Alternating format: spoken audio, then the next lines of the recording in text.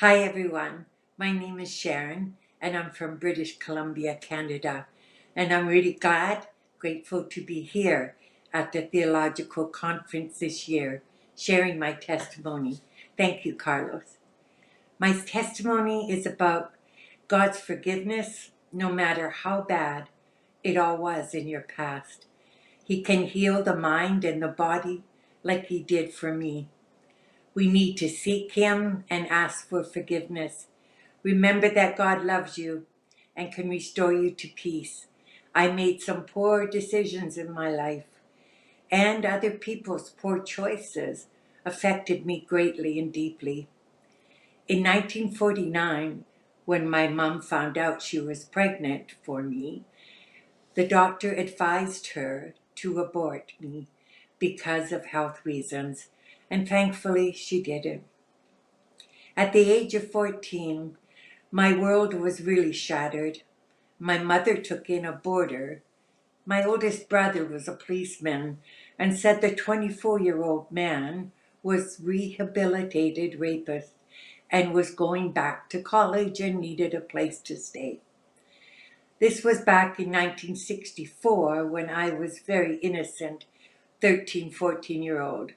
My mother being a trustworthy person and believing that there was good in everyone accepted.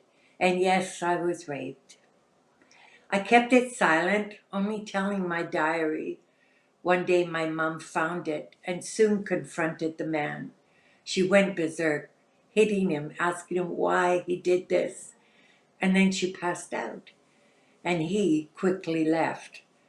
I thought my mom was dead, and I contemplated suicide. Praise God, He intervened. Thankfully, she wasn't dead. But after I got married and I was 20 years old, my mom finally died. And she never shared anything with me. So I carried the guilt, the shame throughout my life. It affected me greatly by the decisions I made, even whom I married. I didn't have any self-worth and thought it was the best I could do. I married at 19, and after a month I knew I'd made a mistake. The only thing that saved our marriage was we joined the Worldwide Church of God. The church beliefs brought many changes in my life. No birthdays, no Christmas, no New Year's, no Easter, no makeup. The style of clothing really changed for me. My family was horrified, and it separated me from them. My husband and I had 3 beautiful daughters. The marriage began to get very rocky. I could see my husband wasn't adjusting well to having children and the responsibilities that went along with them. He was also upset with the church and all the rules. I could see him leaving both the church and me. He didn't come home one night, and that was the first out of who knows how many affairs he had had. I raised the girls on my own, uh, and after about 24 years of marriage and all the emotional abuse, the tears, the unhappiness, and trauma, we separated for good, sold our house, and went our separate ways, and the girls came with me. At the same time, Herbert W. Armstrong died, and he was the head of the Worldwide Church of God. And it dispersed into many different groups throughout the world. The church was my life. I believed it was the true church of God.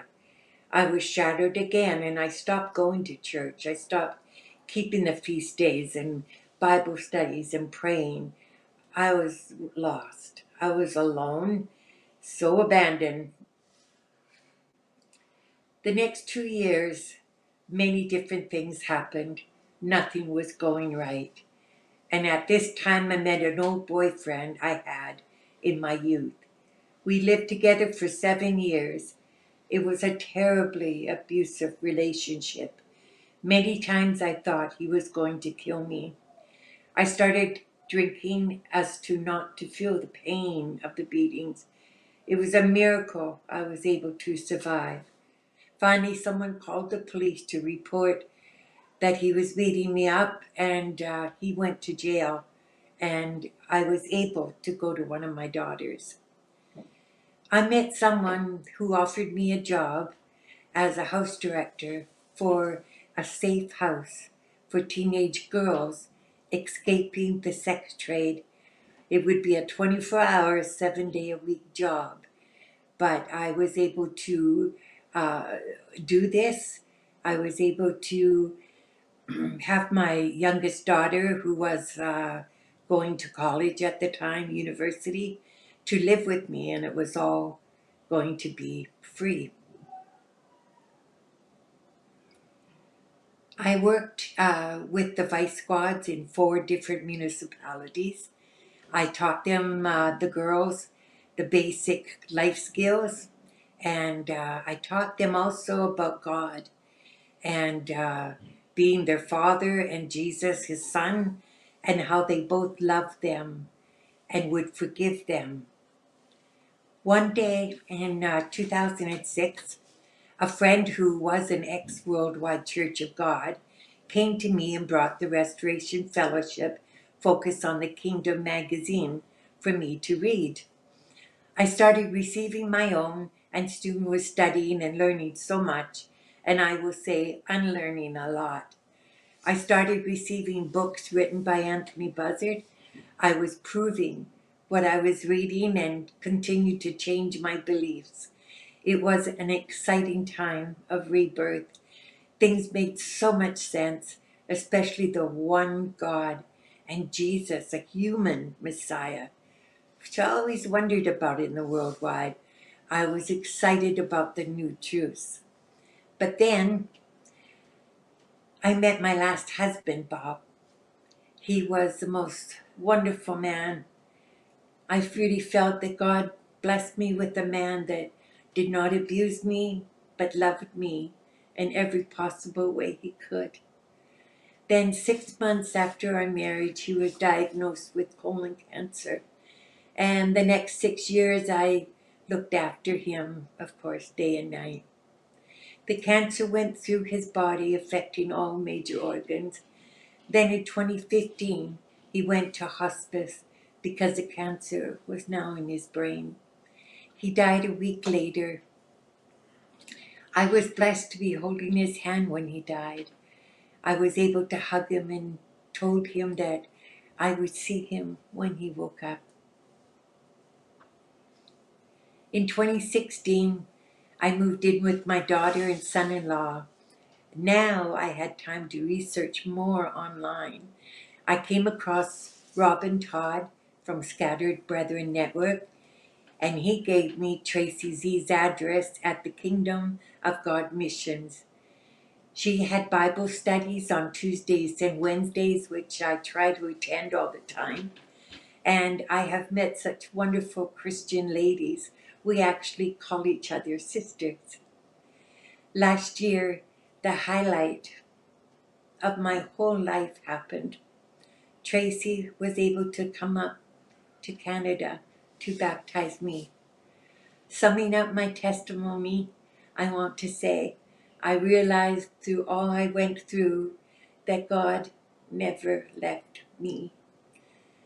I learned through my trials, and we all have to do that.